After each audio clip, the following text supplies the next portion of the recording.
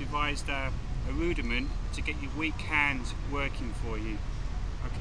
It starts like this, two together, and then if your weak hand is the left, you're basically a right-handed drummer, so your weak side's left, it's 3 beats with the left hand, then 2 with the right hand, and then 2 with the left hand.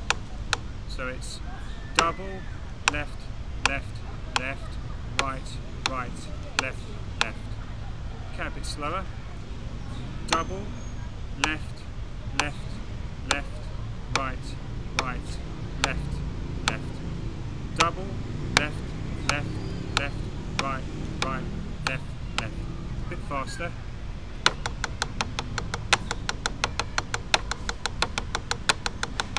Also, although it's designed to make your weak side better, you can do alternate them. So you could go double, left, left, left, right, right, left, left, double, right, right, right, left, left, right, right, if you want to mix and match it.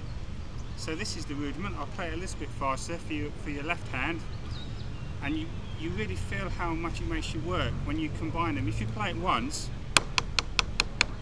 you don't get the real benefit, but when you play it continuously, you really feel it working, and that's why I devised it. See that?